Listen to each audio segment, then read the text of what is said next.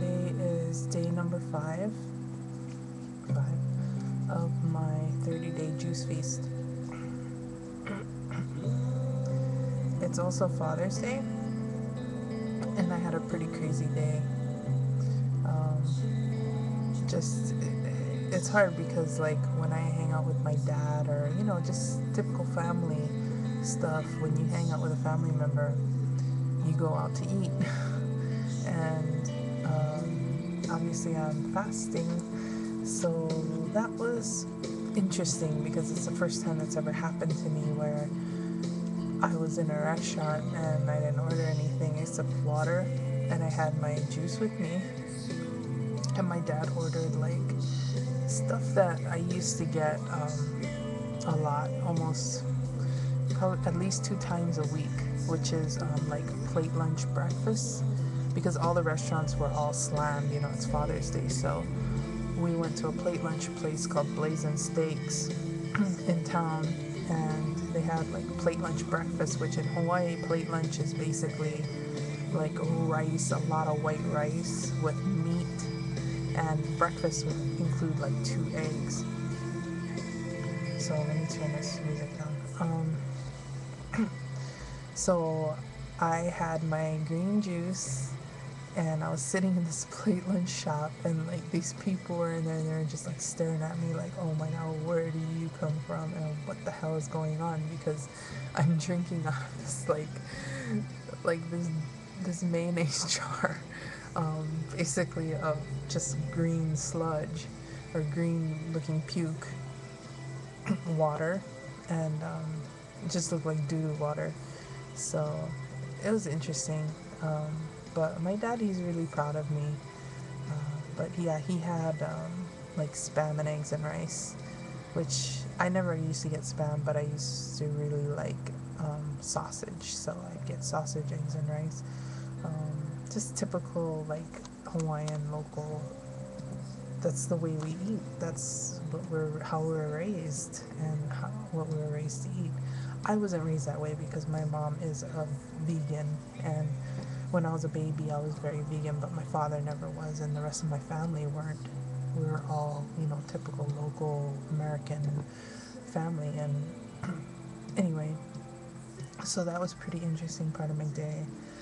And then I just want to say this quickly. So we spent Father's Day gathering materials to make a dry box, which is really gonna help me once my fast is over to stick to a raw diet, which is I'm just gonna dry bananas and mangoes and pineapple and just all kinds of stuff in there. It's gonna be really cool. It's kind of like a dehydrator, but you use the sun, so it's a lot better.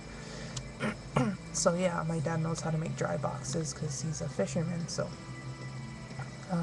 but anyway, there's that, and then there's this. I went to the hospital for this, but basically what happened was when we got home, there's this huge commotion in the backyard. The chickens were just running everywhere, and the mother chicken with all her babies were scattered, and this creature was chasing them. So anyway, it turned out to be a mongoose, and long story short, it ended up running into the chicken coop and trapping itself.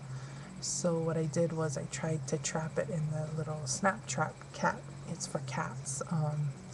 It like has a door that shuts. Anyway, I tried to put that trap in there, and when I opened the door to the chicken coop, it jumped up and bit me, and punctured me in several places. And at the hospital they only wrapped it in just one band-aid, which is kind of strange because I had punctures all the way around my finger, and it was bleeding really bad. But anyway, I panicked, and I said, oh my god, rabies. I need a rabies shot. And so my cousin took me to the emergency room. Luckily, we don't have rabies in Hawaii, I found out. Unfortunately, they did have to inoculate me with a tetanus shot. And I called my mom afterwards and let her know, what happened and everything. And she was so pissed at me because I got an inoculation. She's totally against those things, and I am too. But I'm kind of a pushover when it comes to doctors, and that's why I don't like to deal with doctors. So anyway, yeah. So I got a tetanus shot, and my arm really hurts, and my mom just feels like what a horrible thing for me to do while I'm going through this cleanse. It's like my body's so pure right now, and then I just injected all this poison into my arm. And she's right, you know, but anyway, I'm also supposed to get antibiotics, which I'm not gonna do. I'm just not gonna do that, and just hopefully this will not get infected. I don't know, and I don't get lockjaw or all those things, but I'm not gonna worry about it. I think I'll be okay. So anyway, yeah, very interesting day 5. I'm not hungry. I haven't had any hunger. I've been really good. Cravings were a little strange today, especially when eating with my dad.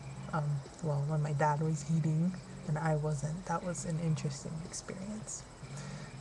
But anyway, yeah, I feel good. I feel really good today, to be honest. We did a lot. I went through a lot. I went to the hospital and all that stuff, and I survived. And I don't feel like my energy's low at all. Not at all. I worked in the garden afterwards, and I feel good. So anyway, that's day 5, and I'll see you soon.